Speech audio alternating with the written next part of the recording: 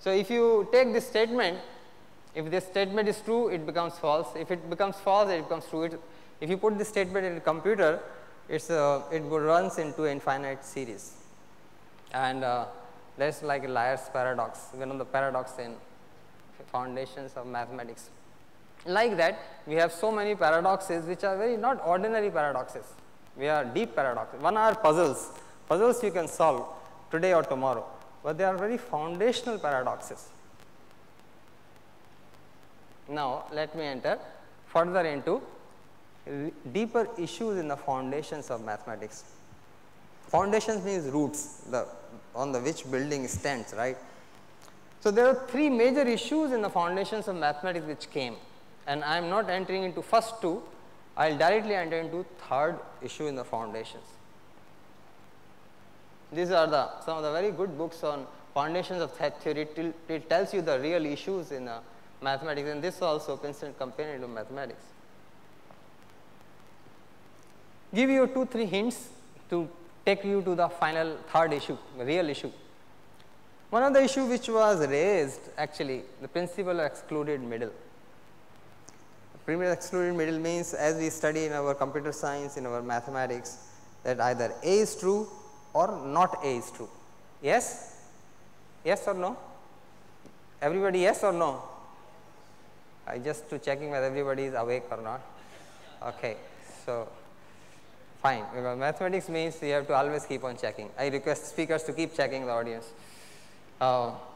So that is the general concept which you use to make any proof in mathematics or in computer science. You prove not A, then okay, A is true. Like that, A or not A. This is called excluded middle, means there is no middle path, only this side or that side, sorry, or this side or that side. So this principle was attacked by one of the brilliant mathematicians from Netherlands, I think, Brouwer. He said that, he gave example, very beautiful example, and he attacked this. He said this principle is not true. He said, for example, take the digits of pi, 3.14, this, right? Now he says, if I make a statement, after 1 million decimal places, there are 4 nines together. Can you say yes or no? And we don't know. We have no answer. If you compute today about 1 million or 2 million, you can put the question for later. So this question has no either yes, no either. It has either no, no, no. You cannot answer it. So this is called question. This is the issue which start, and this is a very foundational issue. Don't take it very easily, because most of the proofs which you use in mathematics, computer science, all the programming, you use this basic principle of excluded middle. And this was questionable, and it led to actually we have very distinguished scholars. They are in that line, or we say parampara, or from that Brouwer, Netherlands. We have 2-3 good scholars coming. They will be talking about, it led to a big area of mathematics, intuitionism finally. They will be talking deeply into that. So this was questioned. Next, very deep issue, what are numbers really? This is a book by Dadkin, very renowned mathematician. This is the book, name of the book itself is What Are Numbers and What They Could Be. Actually, if you see the history of numbers in mathematics is very interesting and very humorous, because some mathematicians want to explain numbers 1, 2, 3 using infinity, and some people use numbers to explain infinity. It goes back and forth, but we don't know what actually numbers are. Issue is really deep, because it is not the question of, I will tell you, okay, let us go step by step. So what are numbers, you will see what the issue really is. It is the comprehension of the meaning of the numbers, not the symbols, because how, for example, this box does not distinguish between 2 flowers, but I can distinguish. I can say this is 1, this is 2, but can this box distinguish these 2 flowers? Means the two-ness, the differentness of 2 things, that was actually the root in question. So how do the numbers comes, the root of the numbers is that. And that is the third thing which arose is definitions and meaning. Actually, that was it goes from numbers, you go deeper into that point, that whether the meaning of the things means, if you say two, the two-ness, the distinction of two items, how do you differentiate these things? So, there was a lot of actually lot of struggle and war kind of between this all happened in the beginning of 20th century. From actually, if you see modern science, the core of modern science from 1900 beginning to 1940, more or less everything is settled. In quantum physics also, all this de Broglie and the wave equation, Heisenberg uncertainty, everything happened between 1919 to 1940. 30-40 years, everything was settled. Lot of wars, lot of oppositions each other, but it is clear that we will know what is clear. And same exactly happened in mathematics. This 30-40 years, lot of issues about this, and this was one of the conversations between Hermann Weyl, one of the brilliant mathematicians, and Polya regarding the definitions and meaning. You say mathematical theorems should not only be true but also meaningful. What do you mean by meaningful? This is a matter of honesty. It is a mistake to mix philosophical statements into science. Well, what Polya calls the sentiment and rhetoric, I call insight and truth. What he calls science, I call it pedantry. Polya's defense of set theory is mysticism. Separating mathematics as formal from spiritual life kills it, turns into a shell. To say that only the chess game is science and insight is not, that is curtailment. Means the issue started coming that fine, I can deal with the symbols, but where is the meaning? Because the meaning is not on paper, meaning is here. So, what is here? The question is very simply, to put it very black and white in two sentences, we put the symbols, words, everything, that is fine on paper, but where does the meaning lie? Meaning lie here, and here is what? So, that is the kind of question. Then say, yeah, you see, if you see, yeah, this is very important to note. I think the definition, the concept of definitions, we have a very good or bad, whatever you want to say, habit of defining things. You want to understand means you have to define, and there is the catch where you land up in problems. Once you want to define something, you will have issues. Rather, you cannot use the word issue, maybe you can have a good thing, because you will have insight about the deeper aspects of life. That the very definition, I will tell you how it comes, why it comes, I will tell you. Take for example the definition of set, Cantor's definition of set, which is kind of foundational, because whole set theory, everything slowly started moving towards set theory. And you see this, a set is gathering together into a whole of definite distinct objects of our perception, which is we intuitively know, which are called elements of set. Now, we know intuitively the distinct objects. Brouwer, one of the mathematicians, questioned this very much. How I know intuitively? What is the source of intuition? Intuitively means inbuilt. Brouwer explains it, inbuilt. How I know inbuilt? There are two distinct things. The two elements of set are. How I know these things? That he questioned. Actually, he gave another definition of set, and that's how he founded another discipline parallel, and that is also consistent and valid. So, this definition, why this definition? Once you give some definition of something, you yourself has to come inside the definition. That is a problem. I will tell you a little bit. Okay, peak of okay. So, okay, later I will tell you about definition.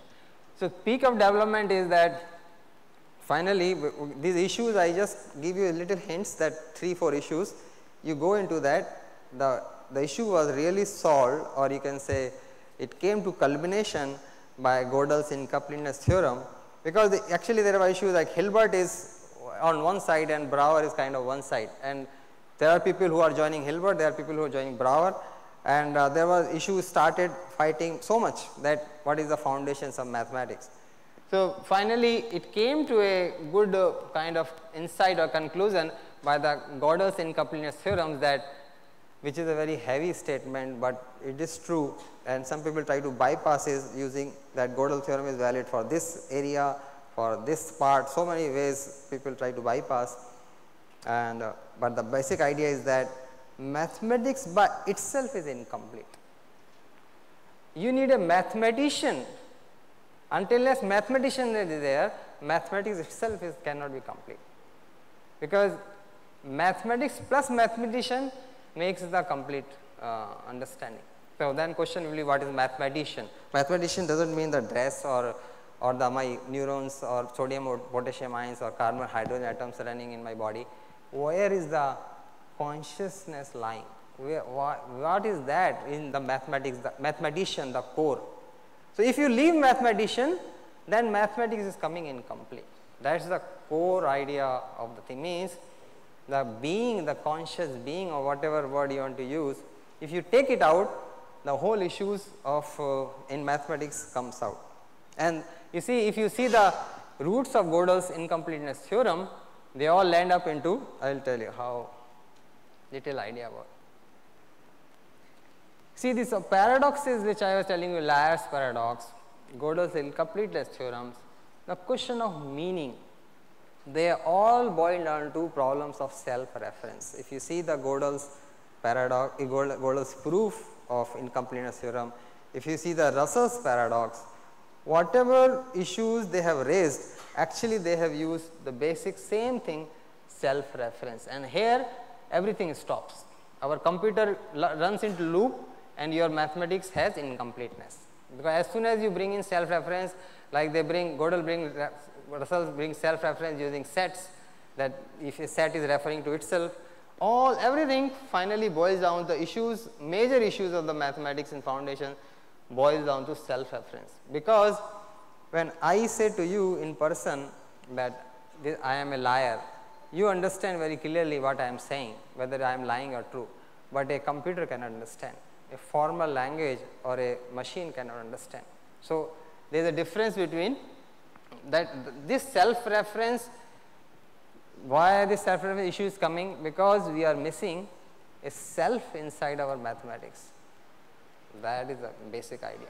The self or the consciousness, or different words are used in different traditions, or a non-material being, or whatever word you want to use, Atma or any XYZ words, doesn't matter, Jivatma. This, because of this self, you remove the self, that is why your issue of self-reference is coming. And you are, because you are the conscious person who is doing mathematics, and this is the cause of incompleteness. And that is how, when this kind of hints came inside the mathematics thing, you see so many mathematicians turn towards spirituality. You will see the history of mathematics. Actually, Whale, you will be surprised, sometime if anybody has time to go find out, Google it, about Whale's books, his works, beautiful. This person, he was a follower of Hilbert. He was very clear in his direction of life. But when the Brouwer issue came, when the issues in the foundations of came, he turned himself, changed himself from student of Hilbert to student of Brouwer, and because of this. And then he was convinced because of these issues in the foundations, he got, there's a book, there are a lot of beautiful books by Whale, The Open World, Philosophy of Mathematics and Natural Science. Mathematics pure inquiry in itself, according to conviction of many great thinkers, by special character, is certainty and stringency, lifts the human mind into closer proximity with the divine. So this, if one idea is that if one goes really deep inside the foundations of mathematics, he is bound to come to a very beautiful spiritual insights about soul or God, which we so easily talk in our spiritual traditions. Same thing, our Cantor, metaphysics and theology, I can but confess, had laid a siege to my soul that I find too little time for my first love, mathematics. Actually, Cantor, there are beautiful work on Cantor. He went into the foundations, and of course, infinity and all, beautiful, means the spiritual aspect straight away comes out. Like, it's like you go into the foundation of mathematics, you see the content which we so openly talked our beginning of the spirituality, the soul, the consciousness, or God. Of course, God created, this is our chronicle. So, not only that, mathematicians did not stop there, they got the hints that there is definitely something divine, something inside the root, that is why we are having issues, and they got hint to it. Not only they got hint, they started exploring deeper into spiritual aspects using mathematics. So, that is why so many mathematicians actually try to prove soul, God, consciousness. That is a beautiful interesting thing. I think Christoph will take you more into the ontological proof. Proof means some kind of logical argument. These all mathematicians, you see, they somewhere or other worked on these aspects. You will be surprised because these are not generally known. If I ask you, have you heard about, everybody says I have heard about say Gödel or Brouwer or Cantor, but what work they have done on this side, on the other side of the coin, is not generally known. So, you can go into it yourself, all these scholars, even Poincaré, beautiful work on inspiration, intuition actually. So, all these people, Pascal, that somebody will be speaking I think on Pascal about probability. Euler, I will give you one or two idea about Euler, brilliant mathematician. This is a book called Letters to German Princes, and from there this is the excerpt that to think, to judge, to reason, to possess mental feeling, to reflect and will are qualities incompatible with the nature of bodies. Means the body which we study in modern science, in physics, like there is a block of mass, you apply the free body equation on that, and beings invested with them must be of a different nature, such are souls and spirits. He who possesses these qualities in highest degree is called God. Very simple definition, he is talking about soul, God, very openly, very simply. And in fact, you know, this book, Euler, this book, Prince and Letter to the German Princes, there were three. Oh, okay. Oh, okay. Is this to wake me up or wake you all? Okay, fine. So, I take it that it is to wake you all. So, we will finish it soon. So, this, yeah, so the third part was when they published it, because this world sometimes try to remove God. This is very common practice here. So, they removed the third part which contained all this. Later it was published by some other people again. And this was Euler, real happiness to be found only in God himself. Boolean, there is equations for dt. There is a book, Boolean, many of you might have heard, Laws of Thought, which is kind of foundational for our modern computer science, all the logic, Boolean algebra which we use. This is Gauss, Ramanujan, an equation that you have, by now you must have. This equation is a beautiful equation which none of us know how he got it, but it is true, but we don't know how he got it. This is Brouwer. So, for Brouwer, the idea is this: my life at the moment is present conviction of my ego and my belief in my representation, the belief in that which is the origin of my ego, which gives me my representations independent of me, is directly linked to that. And something like that, like me, lives and that transcends me, and that is my God. So, Brouwer's concept is very simple. Now, he will ask, it's like this, he will ask you, do you exist? Answer, do you exist, yes or no? So, if you exist, God has to exist. This is very simple. Means, if you exist and you don't know how you came here, from where you came, where are you going, there must be somebody being beyond me who has put me in this situation, much above me, and that being I call it God. That is the Brouwer. So, okay. Okay, so I think materialism is false. This bell is also false. God, so this is Gödel, and okay, so okay, I will end with this slide, probably one or two slides. Don't give me third bell. I will feel very painful. Self and afterlife. Okay, this is a simple logic. Gödel. Actually, Gödel had beautiful books which are not known. Please go to that books. Many of them are even some people try to even hide those. Actually, publishers and all. You go to their books and interviews, the discussions. The very clear Gödel says that there must be afterlife. The soul has to be there, and there must be afterlife. The very simple logic reason he gives is, as a mathematician, one of the brilliant logician of our planet, He says that I know that the universe has billions of years of existence here, and what is my life? 80, 100 years. I don't think if this world is rationally, logically built, will I be made just for 100 years? That means whole this creation has no meaning. Just for 100 years, so much big vast creation is made, and after that is useless. So he says no, 100 years cannot be reality. Billions of years creating universe and giving human life only 100 years. There must be a chance to improve ourselves, our consciousness, our being, our tendencies, our inner thoughts. So he says afterlife is must. Okay. There is ontological proof. I think Christoph will go more into that, and this is last. So our Vedic scriptures from our Indian tradition says that the goal of our life is okay, goal of our life is to connect to the Lord of our heart, and until unless we do that, we will not be happy and satisfied. So this is a poem. There is a beautiful, interesting things in mathematical poems. There are poems using mathematics. Dr. Singh was talking about it a lot. Couple of times we heard from his mouth that we can write poems using mathematics. So here is one poem as an offering to all of you and him, that how the finite and infinite are linked. You will find in the proceedings one of the articles related to mathematics and poem. So I end it here. I think thank you very much, and sorry for troubling my stage people. Thank you.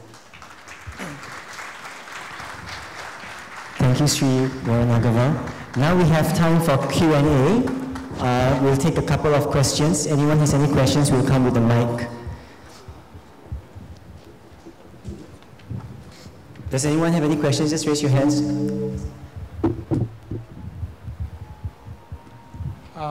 Where are you?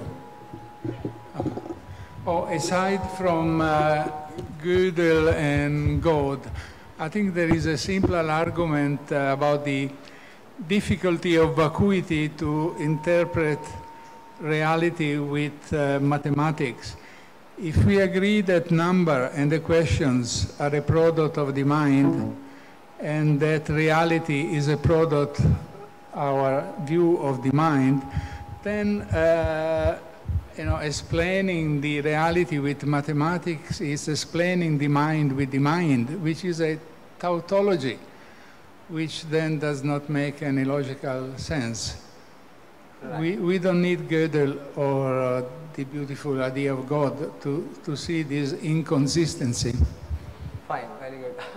I think when Professor Lucy stand up, I was a little worried. He is one of the renowned scholars and professor from Switzerland, Italy, also both universities. So I am too small to put his answer, his point, but his point is same.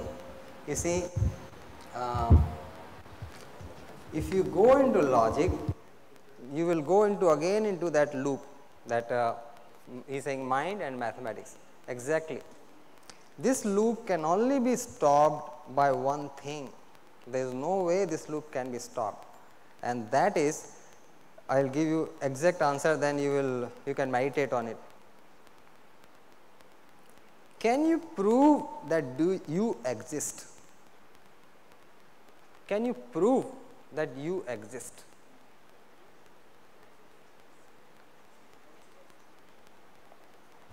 This is here it stops. You will not, you know that you exist, you will not be able to prove it. So the tautology or the loop stops at you, you know that you exist, that is called consciousness. In Indian scriptures it is called chitta. I have a knowledge, I exist. That is a property of self. This loop stops there only, otherwise there is no way you will be able to stop that loop. I hope that helps. But you agree that this self cannot be explained by science? Oh, never ever, never ever, never ever. How? See, science can explain the carbon hydrogen atom running in my body. If I want to say of me, self, and self is a very big thing for science. If I give a small bird on the tree, can you tell me after 10 seconds where the bird will be? You are not able to predict the motion of the bird. Use projectile motion, use Schrodinger equation, whatever you want. You cannot. Why? Because there is something in the bird which escapes your modern science. That self, that spirit lies there, and you cannot formalize it, you cannot mathematize it. It has a property of consciousness, it has a property of free will, it can go here, it can go there. You will not have to get it. Thank you very much, I think. We can take one more